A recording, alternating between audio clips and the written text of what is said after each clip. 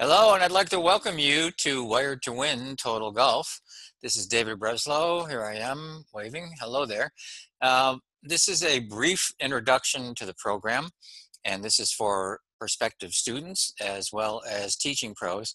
I just want to give you an idea and a flavor of what goes on in the program. It'll be a little bit of a combination of what you're seeing here now with a slide and a camera.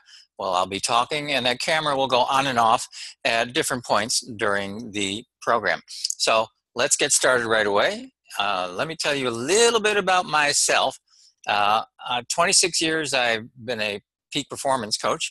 I've made appearances on the Golf Channel, and I used to be the weekly contributor, mental game contributor to the Golf Channel for a couple of years. I worked with PGA professionals, LPGA professionals, Champions Tour golfers, and the Development Tour golfers, as well as college and high school.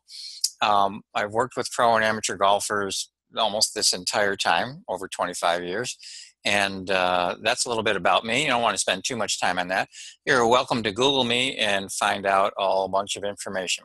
So, Teaching Pro, let's talk about you and your students for a moment. Your students are already loyal. They already hire you and they love your expertise. I created this particular program because I want to help make them even more loyal. I used to be a teaching pro in the tennis world, and I understand the mindset and the monthly habit of the teaching pro. We're always concerned about our lessons, how much and how many, and there's nothing better than having a loyal following that shows up regularly time after time after time. And that's what I wanted to help create with this. I'm going to be offering something that your students won't get anywhere else. Like I said, I've been doing this almost 30 years, and I have never seen anything else like this on the market in terms of the traditional sports psychology and so on and so forth. So throughout the program, I'm always focusing on you and the student. I'm making that connection all the time. And this is something I really want to be more of an attitudinal thing. I just want the student to realize that all my communication is going to be linking them with you. I don't want them to see this, or even you to see this, as a separate thing. Students will be going through this program while they're still taking lessons from you. So again, it's a mindset. I just want them to see this as a team kind of effort. And by the way, what I'm teaching everyone completely complements your teaching style. So whatever your particular perspective is on psychology or mental game kinds of things, what I'm doing, and I'll show you in a moment, completely complements whatever your style and belief systems are. Nothing will go against it. So the first thing I say to everybody when they're in the program is, your pro invited you here because they believe in you and they care about you and they want you to have every advantage. And that's exactly what they're going to get in this program. So here's what you can count on from students going through this. Number one, they're going to be able to speed up the learning curve with you because they're in a better shape mentally, physically, and emotionally. They'll be able to take what you're showing them and demonstrate it more quickly, which is great if you're a teaching pro. Also, their behavior is going to shift. Behavior that normally takes weeks and months in other programs is going to occur in days, literally from day one. From session one, day one, all sorts of things begin to change because of law number one that they learn. They're also going to reduce those annoying periods of poor play. When we talk about, I went through a streak of 2 or 3 holes and didn't play very well. Those things are going to start to disappear as a result of going through the program. And of course, performances are going to be at much more of a consistently higher level as a direct result. And one of the very cool things, golfers will be self-reliant because they will be able to self-correct out on the course, right where it needs to happen. One of the automatic byproducts of this program. So here's the premise of Wired to Win. What we're really doing is putting everybody back into alignment. Now, what do I mean by alignment? I mean alignment of mind, body, emotion, and energy. I've discovered over the years that what we all have really been looking for, this missing link when it comes to performance, that we look at in any number of different ways. We hire coaches, we go to sports psychologists, we read books, we get articles, we buy videos, we buy CD programs. All these things that golfers do are all in the hopes of alignment, whether they know it or not. It finally dawned on me several years ago that that's really what's happening. You're looking for alignment. I'm looking for alignment. Your students are looking for alignment. It's just we never thought about it that way.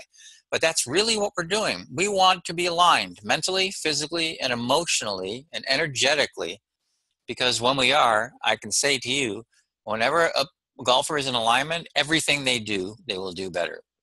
Everything they do, they will do better. So this thing we call a mental game, for the most part, for most golfers, is confusing, it's vague, it's frustrating to learn, especially in the traditional way that it's been taught. With all the psychology and the tips and the strategies, it's overbearing for most people. They've tried it, they're tired of hearing about it, they're tired of these recycled tips going around, they get them all over the internet. It's the same thing all the time until they come to Wired to Win and they see that there's a much better and faster way to get the same results. And it's through these laws that I'm talking about. And the laws that I'm talking about are the laws by which your mind, body, and emotions function together to produce outcomes. These are things the other models are just not talking about. So in this particular approach right here, there are no confusing psychology pieces of information. None. No psychology whatsoever. No vague theories that you have to untangle and try to figure out how to understand or process. And there's no overload of information. Let's face it, golfers don't need more information. They need less. They need information that will help them access alignment. And that's one of the biggest issues I have with the traditional approaches. They're not teaching us how to access alignment, if they're even using that word. So no overload of information. People have tried that already. It doesn't work. Less is more, and they know it. They just don't know how to go out in the golf course and actually demonstrate less is more. But they will. They go through this program for sure. So good advice turns bad. This is interesting. Most pros I talk to will tell me, well, some, not everybody, will tell me, hey, Dave, I teach the mental game already. Well, I can tell you, I'm pretty certain it's not like this. What the majority of pros I talk to are doing are the usual things. They're pulling articles out of magazines. They're talking about the traditional books that are out there, where basically everybody is telling you what you should be doing, but they're not really telling you how to get there. Everybody knows what the traits are. Everybody knows what they want to be doing out on the golf course. They're just waiting for somebody to show them how to access that and do it regularly. And that's exactly what Wired to Win does. So there's a simple reason that it's difficult and confusing. I talk about it in the session 1. I'm not going to go into detail of it here, but it's very simple. Basically, all of us have, I call it circle 1. And when your students come back to you and they say circle 1, you're going to know what they're referring to. Circle 1 includes all of your history, all of your habits, all your limits, your negativity, your limited beliefs, and your experiences, and all that stuff that really wasn't so great. That's all in circle 1. The problem is your good advice when you give it to your students is good advice. I know it is. I already know that's true. The problem is they can't hear you. You don't know, or you may not realize or not aware yet that information, as good as it is bumping up against the circle 1 garbage, I call it, that's already sitting there from experience. So your words aren't getting in.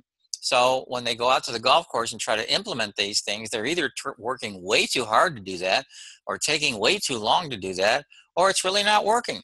So they get frustrated, and that's why they get frustrated. It's the approach that makes all the difference. Anybody can talk about the keys to better performance, confidence, clarity, handling adversity better, reducing stress. Everybody knows what they are, but why aren't they demonstrating them on the golf course or in your golf lesson? It's the approach that makes all the difference.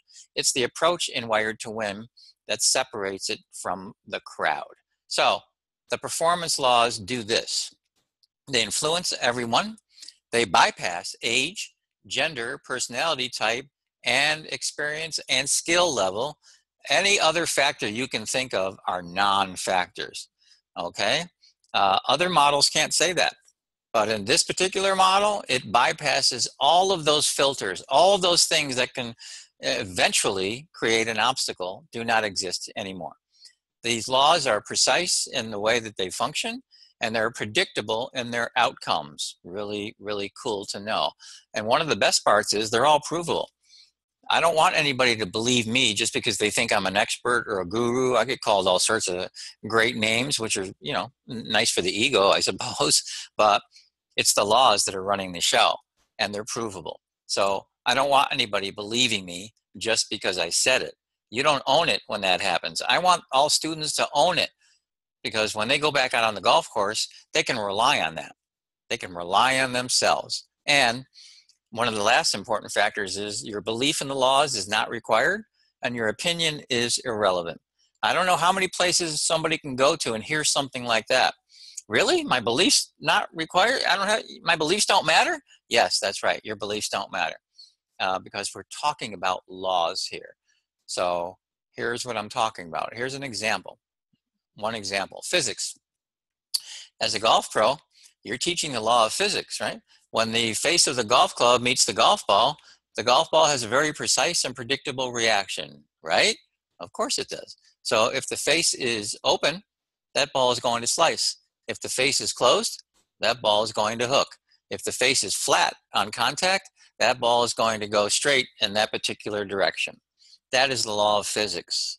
So if we're out on the golf course and somebody's slicing the ball all over the place and they don't really want to, you can't turn to me and say, hey, Dave, that law doesn't work. So, I'm sorry. The law works beautifully. They always do. They're infallible. You can't mess with them. You can't break them. You can't cut them. Okay? The law is working beautifully. You may just not be using it very wisely, but the law always works. Second example, everybody knows about gravity, okay? Everybody knows about gravity. So here's the deal. Let's say you and I are up in an airplane. We're going to parachute. We're 1,500 feet above the ground. The door opens, you step over, and before you step out, you turn to me and you go, Breslow, I don't believe in gravity.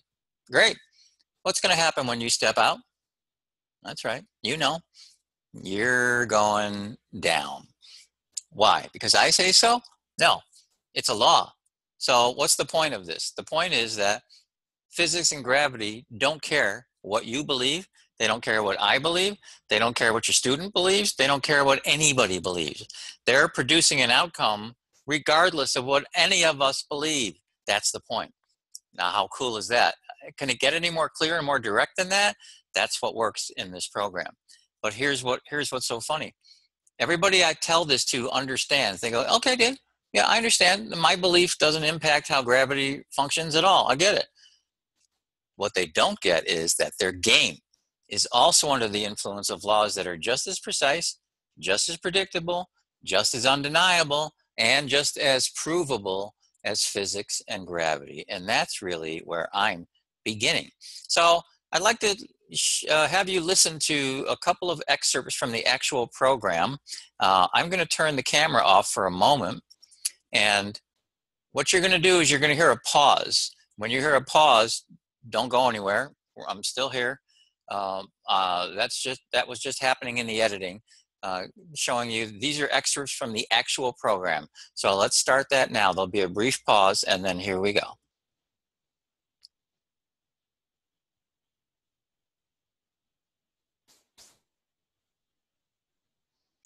Okay, so in this session, we've been talking about building the foundation of the Wired to Win program and the insights and some of these performance truths that I've discussed with you.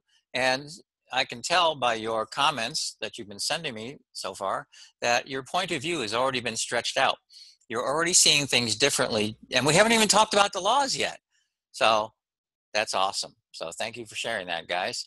So let's talk about the laws now. You've heard me say the word a couple times. What is a law? Let me give you the definition I'm working with so that we are on the same page, okay? And this is in your study guide as well. Here's what I'm calling a definition of a law. Something that is true for everyone, everywhere, and at all times. Now, Could it get any more clear than that? Everyone, everywhere, at all times. There's no gray area here. There's no doubt. There's no hesitation. You cannot run. You cannot hide. There are no yeah buts. Okay, you can't say yeah, but Dave, you know, I kind of get it on the first hole, but on the ninth hole, I don't know. Sorry, won't fly. Cannot do that. There no gray areas here. And by the time you get to the laws and we're done with this program, you're going to know enough to be dangerous. That's what I tell everybody. But I mean that in a positive way. So there will be no excuses now, because now you know how powerful you are. Now you know how your mind, your body, and your emotions and your energy are working to create these outcomes. And you also know that the laws that I'm talking about are the laws by which your mind, body, and emotions and energy function together to produce outcomes. Infallible, unquestionable. You cannot mess with these things. Okay? And let's talk about the mental game for a moment. Everybody knows the phrase. It's all over the internet, it's everywhere. Many people use the phrase mental game. So tell me, how much of the game do you think is mental? How much of the sport of golf do you think is mental? From 1% to 100%? Okay, I see some answers coming in. 10%, 90%. Okay, 20, 25%, 35%, oh, 95%, 90%, 60%, 70%. Okay, I think you're starting to get the idea. When I travel the country and do presentations, I ask this question. I often get the same kind of range of answers. We're all over the place on this, right? This mental game thing is very personal. Lots of people have opinions about it, so on and so forth. Here is the average nationally. It's 75%. 75% of the game is mental, golfers will say. What if I said to you, it's 100% and I can prove it? Anytime I say that, I get some really interesting looks from golfers. But as you know, in this program, I prove everything that we're talking about, and I've been proving it up until now, and I won't stop now. So here is the proof. As I teach it, and maybe that's the only caveat, as I teach it, the mental game is made up of 4 elements. These 4 elements are not rocket science. They are your mind, your body, which also includes your mechanics, by the way, your emotions, and your energy. Those are the 4 elements of the mental game as I teach it. Now, that's not the proof. Here's the proof. The proof is every time you put your hands on the golf club, all 4 of those elements are in play. I dare you to find a time when that's not true. Now, over the years, I've worked with some pretty huge egos, as you can imagine. And sometimes those folks will say to me, hey, Dave, I'm going to find a loophole there. Okay, I'm certain I will find a loophole. I'm going to find a time when that's not true.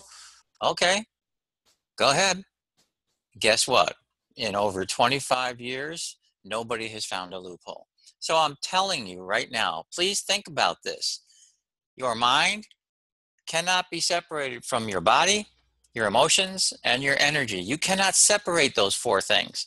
Every time you put your hands on the golf club, they are in play, and they are also impacting your performance because of the laws by which they function to produce outcomes, which is exactly what you're learning in this program.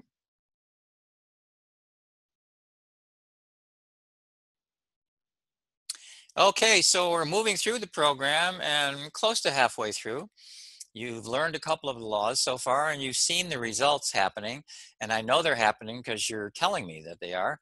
You are thinking differently. You are more clear. You're certainly far more awake than you were before we started. So let's talk about competition for a moment.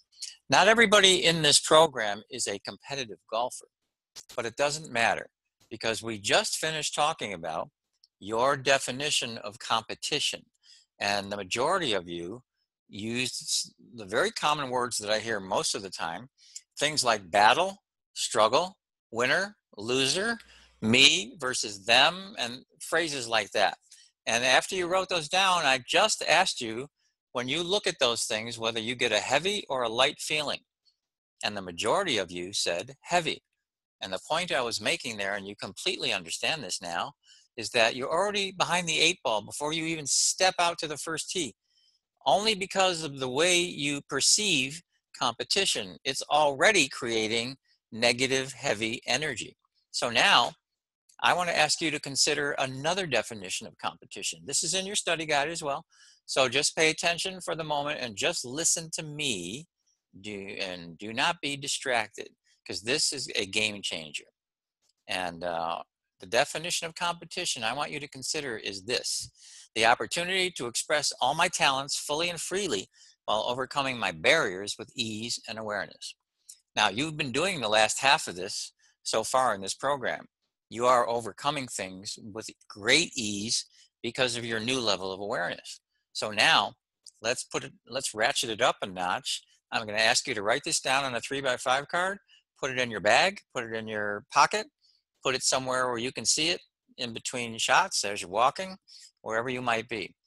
Because this definition, now I'm going to ask you the same thing: light or heavy? Take a look at it again. Just read the words. Read the words. What is the sensation that you're having in your body? Is it a lighter feeling or a heavy feeling? Well, guess what? 90% say light.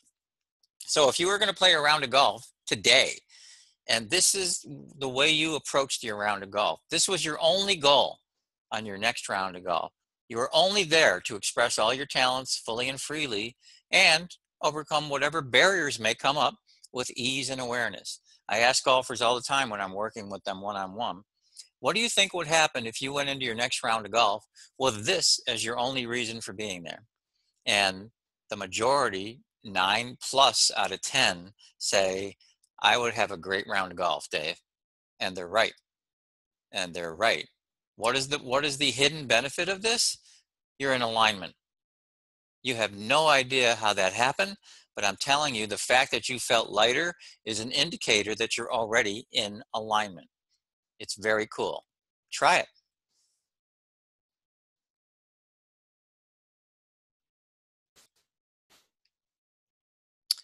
Okay, so we're nearing the end of the process. At this point, you're wide awake. You've increased your energy many times over. You've increased your power. You've increased your consistency. You now know how the mind really works. And you realize I never threw at you the old comment like, be positive, right? Now you know how it really works. And you also have a terrific routine that incorporates all of these things so that you are in alignment before you step into a dress position. So now I want to ratchet that up even one notch further, because you've already been doing this, but now I want to take it to another level, because 80% of the time we are misinterpreting reality. So I want to now throw at you a really interesting law that puts you in a position to be resilient no matter what is going on the course. No matter what the conditions are, you will now be able to expand the way you think, and you won't be acting and reacting out of habit, which you're already cutting out quite a bit at this point for sure. So here's an example. You hit a poor shot, you get an automatic negative reaction, right? That's what a lot of people do. But you're about to find out that that automatic habitual reaction doesn't have to happen anymore. It's only happening because you're used to having it happen. So in this particular law, it's going to shift that in the snap of a finger. I'm going to give you 4 questions after I discuss this law just for a few minutes. And these 4 questions are going to put you in position to expand your mind in ways that you never thought possible. Up until this time, you have been assuming that things are what they are because that's the way they have always been for you. A lot of that has changed already for sure, but now we're taking this up another level. So you are going to now be able to look at things in a fresh new light where you never thought you could before. And that's what those 4 questions are going to do for you.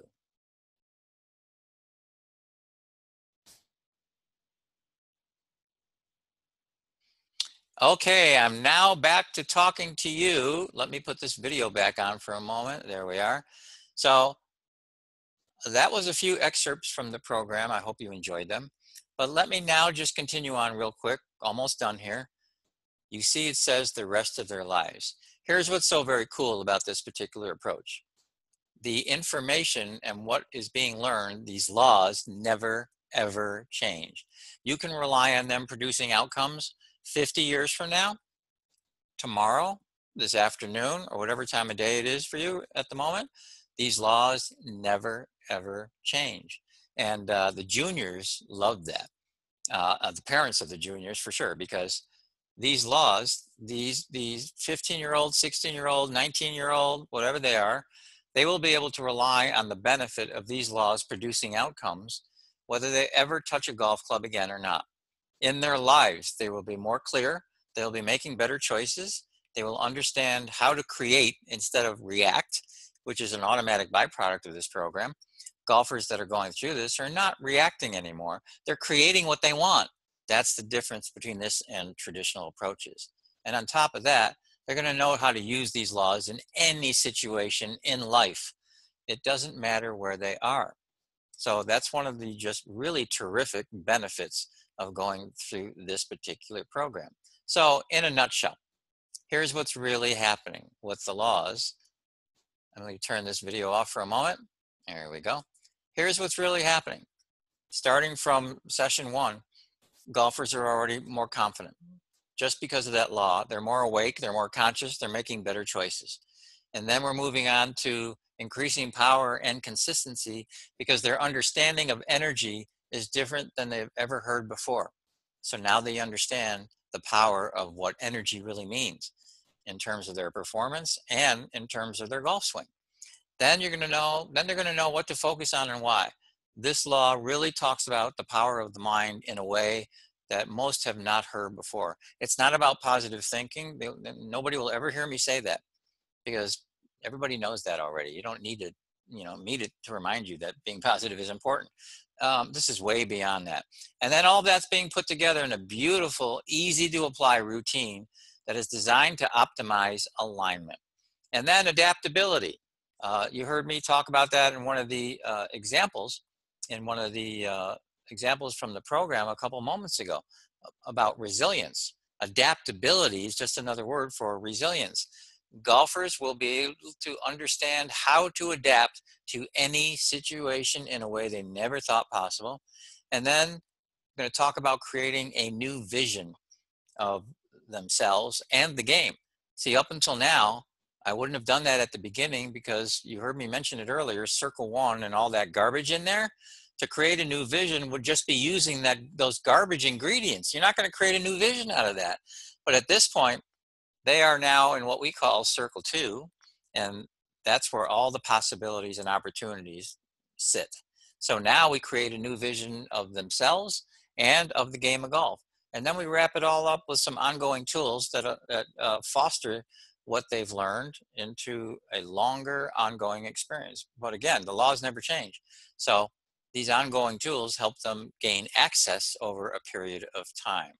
So let's team up. I'm going to turn the video back on again for a moment. Let's team up. This is what I would really like to do. If you are a student listening to this, contact your pro to register. If you are a pro listening to this, I would love to speak with you about this program and the benefits that are well beyond what you've heard in this short video. Send me an email, david.a.breslow@gmail.com, and let's talk. I would love to team up with you, and I would love to hear from you. So thank you very much for listening. David Breslow signing off. Take care.